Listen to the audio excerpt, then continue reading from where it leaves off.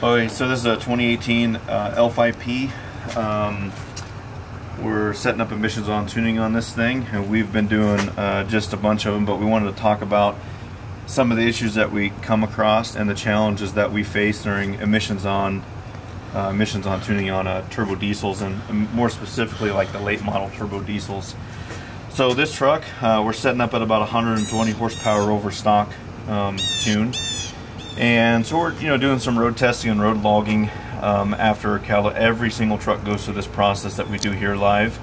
And one of the most important pieces on a diesel with emissions on it is how much air can the motor process per how much fuel does the motor ingest. So a turbo diesel, as we've discussed many times before, is a fuel-based motor. There are no throttles on a diesel. The air box is subjected to ambient air pressure outside, and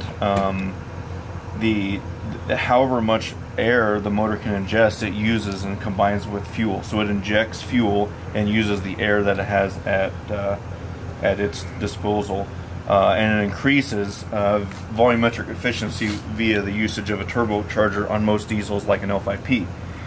So this particular truck, we're doing some road testing, and Kenny, if you can zoom in here real quick. We know that on our 120 horsepower tunes, oftentimes, if you can see the math in grams per second, we know on our 120 horsepower tunes, and actually a pretty good running L5P at 100 horsepower and above, we know that they'll process safely about 480 grams per second. So if you see, as we scroll through this log, 420 grams per second of air, so that's a shift, but 420 grams per second of air is about all we can get out of this thing. And so as a tuner, our responsibility is to know the health of the truck before we tune it. We wanted to note this is an example of the health of the truck in the as found condition.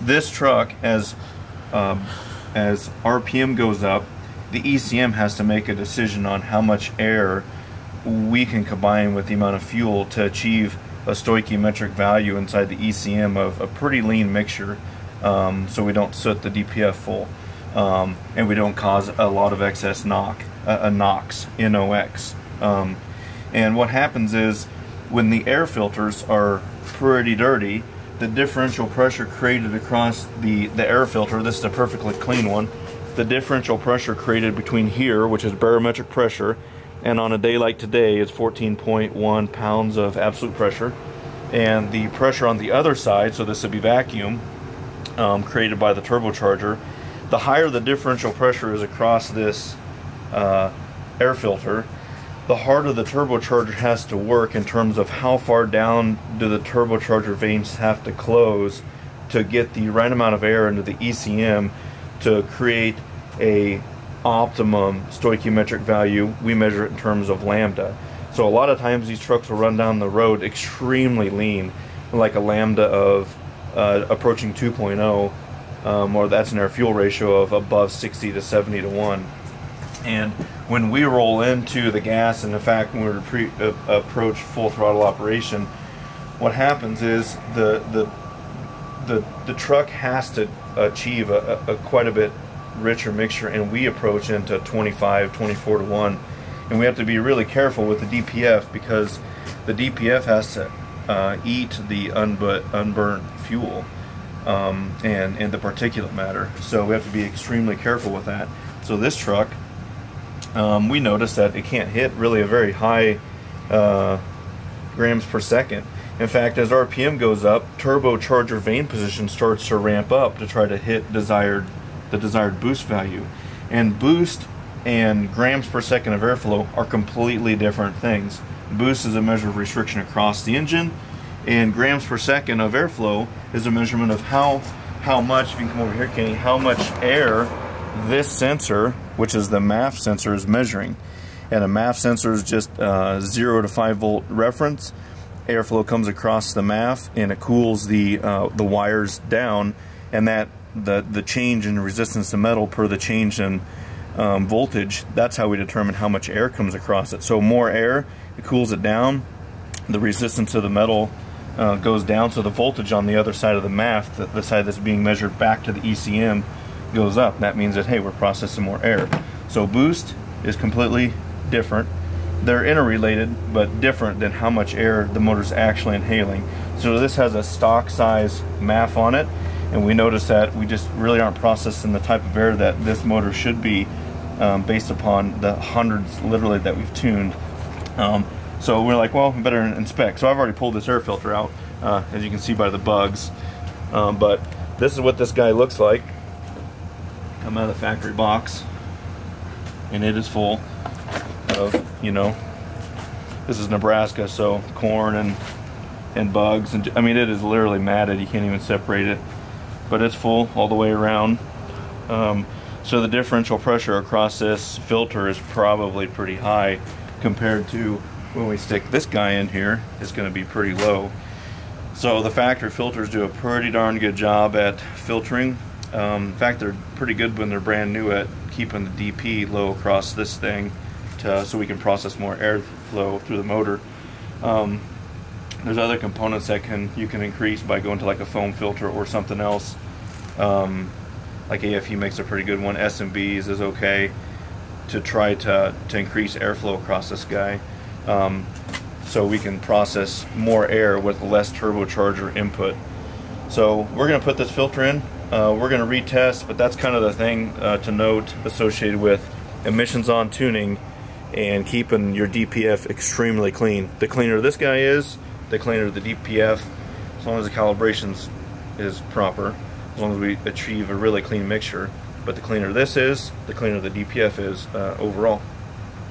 Okay, so we put the air filter in this 2018 L5P, emissions on truck. We didn't do anything other than tune the truck initially, log data based upon how we found the truck in the as found condition, and replaced the air filter, and then went for another drive without changing anything, because we wanted to show what we were talking about, how when you have an air filter that's that dirty, how it can impact the emissions on these late model turbo diesel trucks.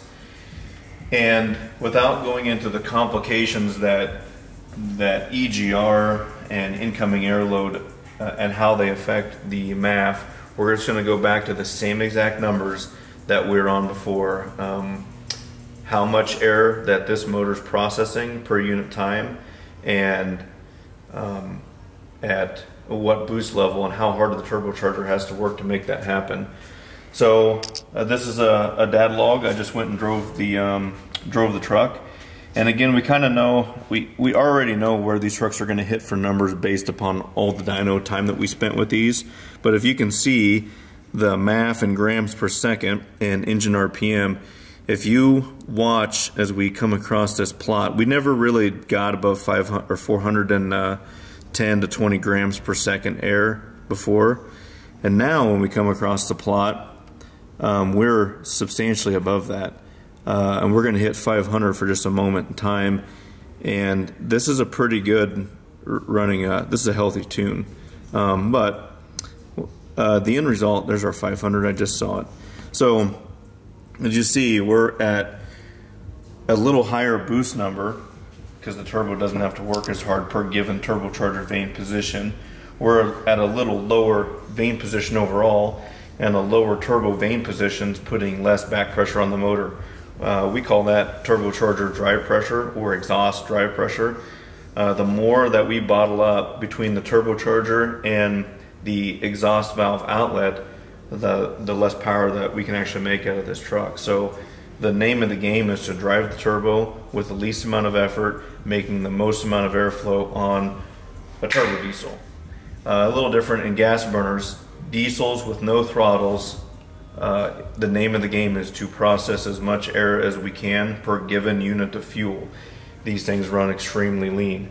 So there's some lambda limiters in here that I want to talk briefly about because they're a little bit better than they were before. So this motor is making 66.29 pounds mass of minute of airflow, and that's substantial. On the dyno, we would see this tune at about 540 rear wheel horsepower where before we could barely get it to make 59 pounds mass a minute. So we really wouldn't have even had a 500 horsepower motor before to the tires. It's substantial because this whole thing, not only is it running cleaner now, so less particulate matter being having to be chewed up by the DPF, we also running with a lower NOx. And some of our users might ask, well, how is the NOx, the NOx output lower when we're making more horsepower? Well, NOx is just a byproduct of excess oxygen running through these motors. Since again, they don't have a throttle, they run with an extremely large amount of excess oxygen. And the excess oxygen in the compression ignition circuit that the turbo diesels run in, they end up literally crushing another oxygen molecule onto the NO2 that we already have, making NO3, which doesn't break down by the environment. So that's a byproduct of combustion heat. And since this turbo now doesn't have to work nearly as hard as it did before, the discharge temperature, and if you could just zoom in, Kenny, this discharge air temperature, 278 degrees. And the charge air temperature coming into the motor is 55 degrees. When the air filter was dirty and we had to run a lot of vane position and had to work the turbo extremely hard, a lot of that enthalpy, or that heat, it drove charge air, turbocharger outlet temperature up into the mid 300s. And that heat has to be removed by the intercooler section in the front of the truck. And the harder we work the intercooler, the higher the resulting outlet temperature is, and that outlet temperature is fed into the motor. And with higher combustion heat and higher charge air temperature, we end up with a higher NOx. And the higher the NOx, and that's measured in ppm here, the higher this NOx value, the more we have to run not only EGR, but also urea or SCR to dose the truck and try to control it. So the cleaner we can keep the intake track on these turbo diesels, the least amount of EGR we'll have to run because we have lower NOx, and the least amount of temperature this intercooler has to soak up, and it makes just, you know, the motor not have to consume nearly as much DAF or urea to do the same amount of work as it would before. So keep your air filters extremely clean, and it'll help your truck go a long way just in this particular application.